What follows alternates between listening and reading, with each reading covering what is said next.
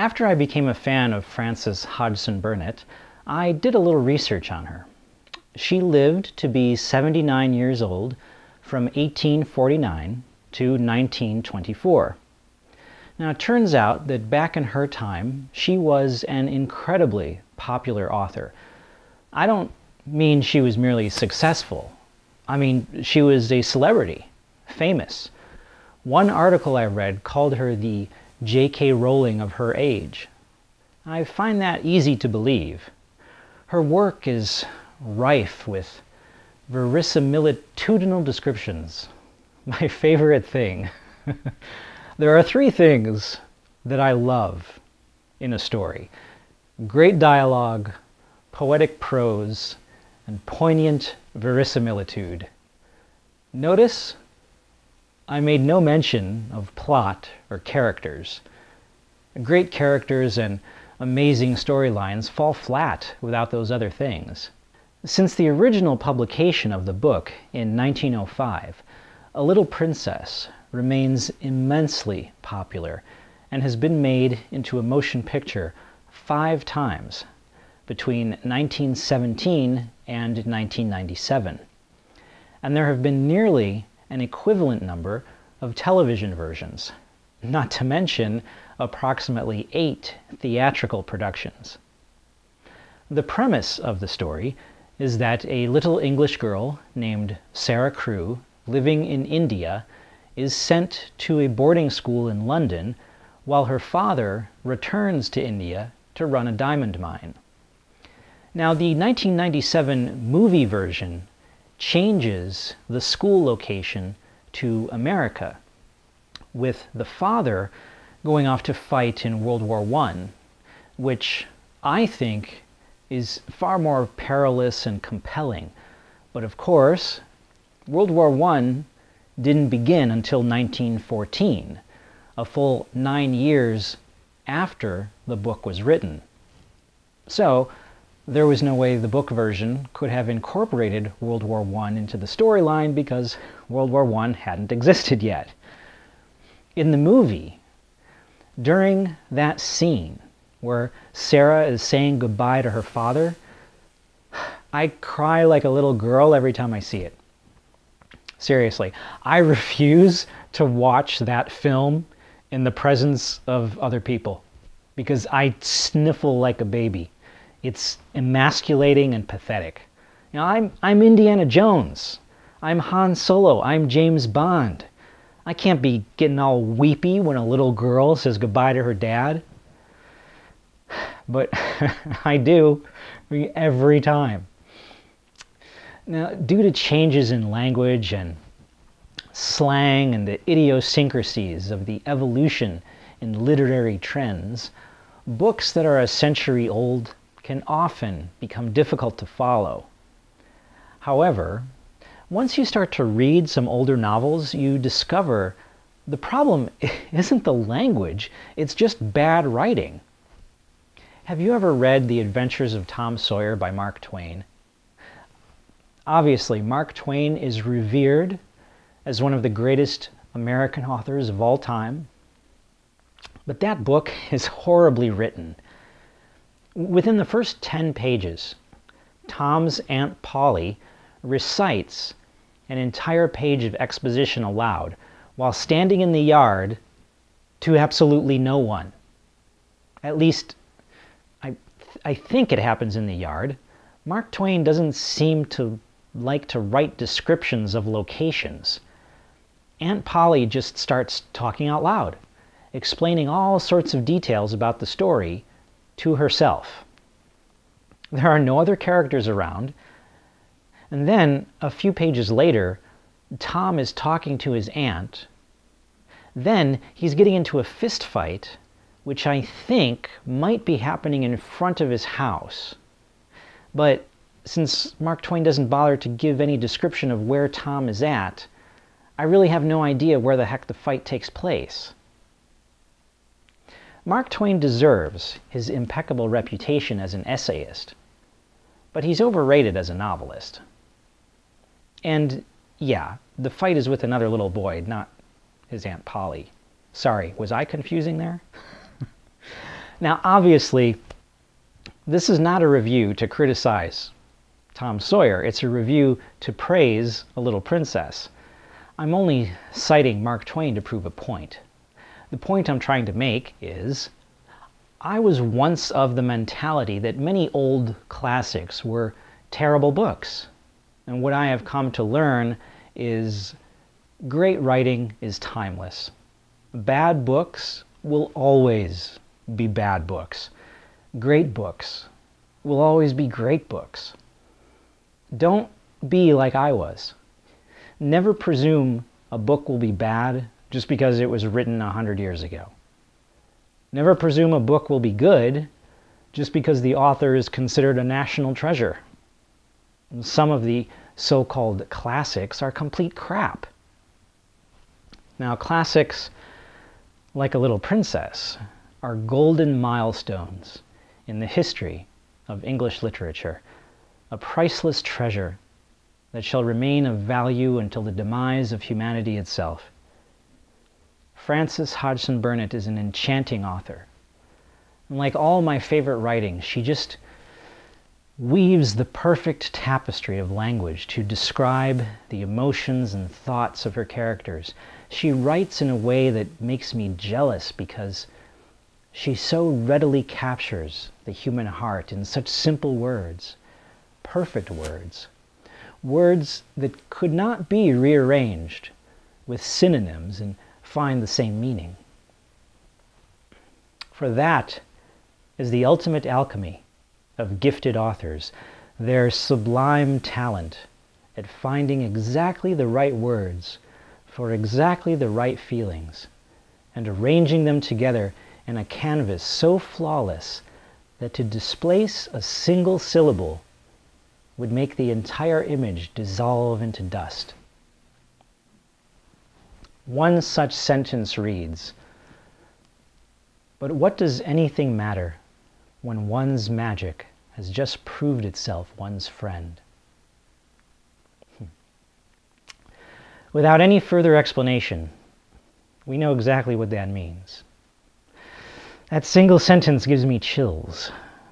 To think that just one other person understands that feeling and can put it into words is astonishing. "It's true," she said. "Sometimes I do pretend I am a princess. I pretend I am a princess so that I can try and behave like one." That is one of those passages I have never forgotten since the moment I read it. To think that even for one moment in this world there was a single soul who thought with such nobility in her heart is inspiring in a way I am incapable of articulating. Were I ever to become the father of daughters, they will all read that and be taught they must take it to heart. And of course, a son would learn he must behave as no less than a prince. But of course, that would first require courting a mother who already held such integrity, and well, there's not much hope of that. Those girls only exist in stories. That's why we write them. And when the first girl I ever loved, Michelle, was a child, her mother, Brenda, forbade her from playing with a troublemaker down the street because Brenda feared this naughty girl may be a bad influence on her daughter. Michelle, at the time only 4 or 5 years old, looked at her mother and said, "Did you ever stop to think that maybe I might be a good influence on her?" Brenda never tried to stop my love from playing with that girl again.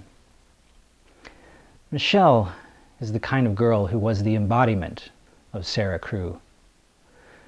As Michelle died more than 20 years ago, there no longer exist princesses of such integrity. Nowadays, such girls only exist in myth and legend.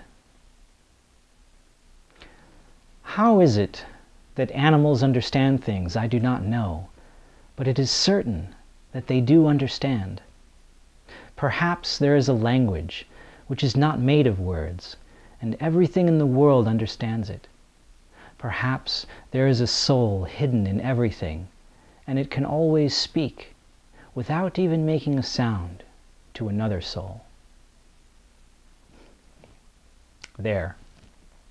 Words that everyone knows. The words everyone understands. Yet I've never seen it described so perfectly.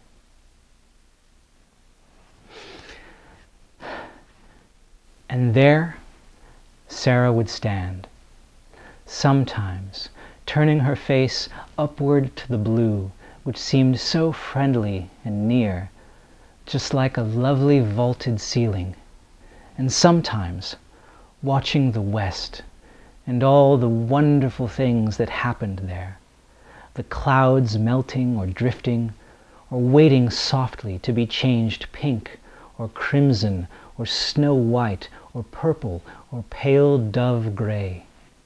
And sometimes they made islands or great mountains enclosing lakes of deep turquoise blue or liquid amber or cryophase green. And sometimes dark headlands jutted into strange lost seas. Sometimes slender strips of wonderful lands joined other wonderful lands together. There were places where it seemed that one could run or climb or stand and wait to see what next was coming, until perhaps, as it all melted, one could float away. At least, it seemed so to Sarah, and nothing had ever been quite so beautiful to her as the things she saw as she stood on the table, her body half out of the skylight, the sparrows twittering, with sunset softness on the slates. The sparrows always seemed to her to twitter with a sort of subdued softness, just when these marvels were going on.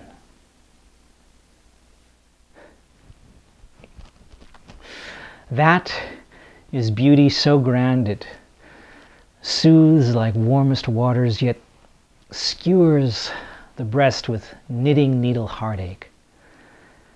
How can it be? How can it be to find others of my tribe upon pages a century old? With such paragraphs you begin to wonder, is this a ruse? Could it be a coincidence? Are these cruel tricks of the light shimmering across a mischievous universe of time and space? Are such words the only ones this person could ever speak to my heart?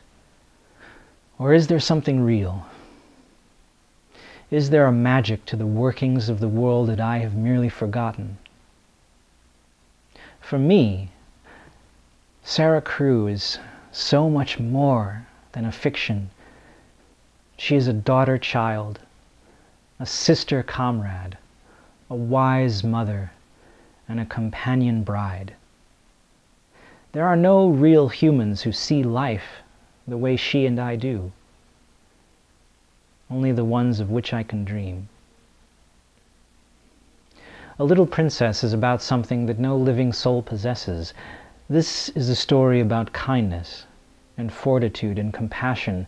It is about holding on to those things in the face of cruelty and hopelessness and loneliness and death and barren places where we sit imprisoned.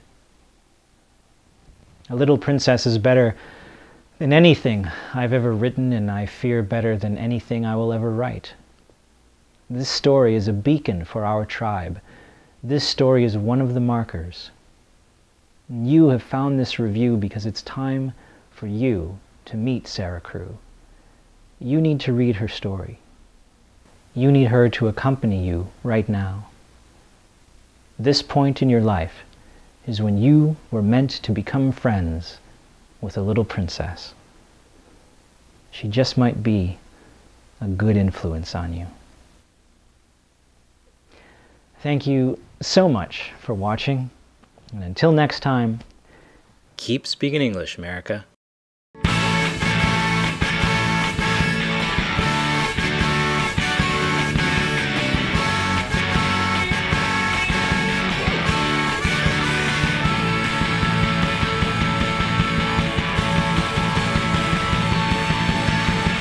speak American English.